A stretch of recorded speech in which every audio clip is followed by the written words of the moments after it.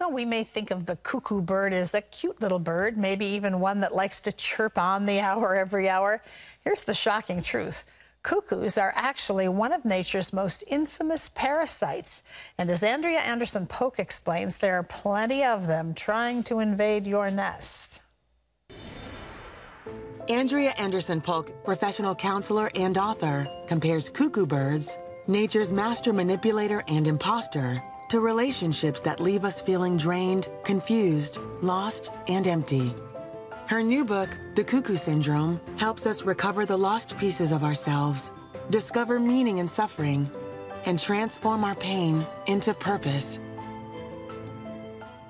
Well, Andrea Anderson Polk is here with more. We welcome you to the studio, to the show today. Good to have you here. Cuckoo birds are actually classified as brood parasites. What makes them such?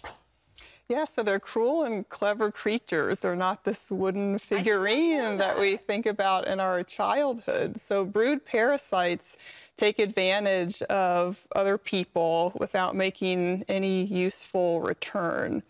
So they're essentially nature's infamous predators, master manipulators, users, and deceivers. Wow. Well, when it comes to people in our lives, you say that the cuckoos in our lives take many forms.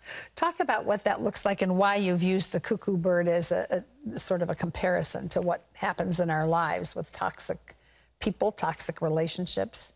Well, the concept for the book originated during a particularly difficult season in my own life. I was navigating a relationship with a close family member that left this very confusing, painful, sort of crazy-making feeling in my life. And I had been through a lot of healing and counseling. I'd forgiven this person, had compassion, understood why they did the things that they did. And despite the boundaries I was setting and the, guarding my heart and having more of a surfacey relationship, I really felt smothered and suffocated by their needs, their unmet expectations, their emotions.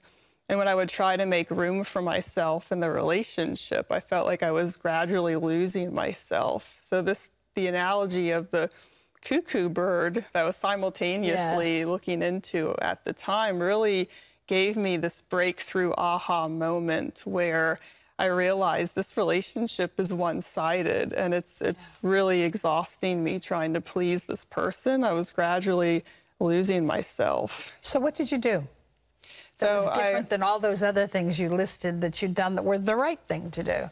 It gave me the courage to have a voice, and it was the first time I felt compassion for myself and looking at this dynamic with this cuckoo bird. And so I made room for myself in the relationship. I explained to this person how I was feeling, and sadly, they couldn't reciprocate. And I didn't want to sever the relationship. I wanted to continue to guard my heart, but found that the interactions continued to be hurtful. So I no longer felt this silent suffering and this feeling of selfish. Guilty? I did. I felt extremely guilty and selfish, and the cuckoo analogy is what freed me of that, because I realized this person doesn't want to put in the mutual reciprocal work to make changes. And so when I meet with clients in my clinical practice, I tell them, if you feel guilty and selfish, that's how you know you're on the right path. Because we can be so used to being people pleasers and feeling guilty when we make room for our needs, especially if the other person doesn't really care to hear what you have to say, think, or feel. Yeah. Do we all have cuckoos in our lives? We all do. Even if it's not an unhealthy relationship with another person, for example, it could be a mentor, it could be a pastor, a friend, a colleague, significant other, a spouse. If it's not an unhealthy relationship with the person, it can be an unhealthy relationship within yourself. So talk about that. What does that look like? So it could look like perfectionism. It could look like addictive behaviors. It could be something that seems like a good thing or even a God thing, but it starts to take over your life. And it could be even ministry or work that becomes your primary source of worth and value. And then same thing as in a relationship, you gradually lose yourself to this insatiable appetite of your own ego that wants to grow bigger and bigger and wants more.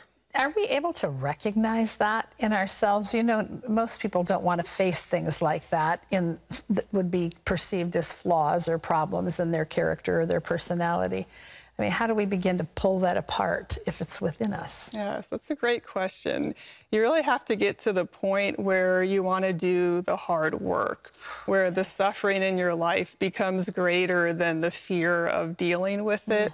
And it's not an easy 5-step process. You know, it's really partnering with a counselor, you know, and with the Holy Spirit to do the work. It's hard, but it's the right kind of hard, because when you face the deepest truths of your life, that's where the freedom happens. But facing that truth is the first most important step. Can't go over it, can't go under it, have to go through it. Have to go through it, yes. Even if it leads to a breakdown, you can break through and come out on the other side with You mentioned the religious cuckoo is the most insidious one of all. Talk about that. What I've seen with toxic religion or religious abuse, when people are using their relationship with the Lord or the Word of God to intimidate, manipulate, and control, there's really a dual betrayal. You know, there's the trauma or the injury in that relationship, but then especially if that person is, you know, an authoritative figure in religious circles, then the person also feels that trauma, like I said, in the relationship, but then the relationship with God, they feel shame. Well, and sometimes I think when it is somebody that is like in a leadership position, you question your own evaluation of it because you're trusting their. So at a time like that, how do you handle extricating yourself or changing that relationship? Yes. So it comes back to really knowing who you are and what you want, and trusting that the relationship that you have with the Lord and what you think and what you feel is not less valuable than someone else, even if they're in a position of authority.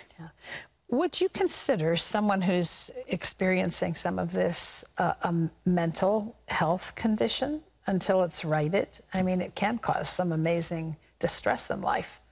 Yes, it could be emotional, it could be mental, relational, spiritual. There are all sorts of wounds that we have. And the reason I wrote the book is to help people where they feel like those wounds are invisible to others. You know, it's hard to really put their finger on what feels off. But you probably, one of the keys would be you would see this repeating itself in your life over and over again. I mean, the subtitle, well, the book is called The Cuckoo Syndrome, but the subtitle is The Secret to Breaking Free from Unhealthy Relationships, Toxic Thinking, and Self-Sabotaging Behavior.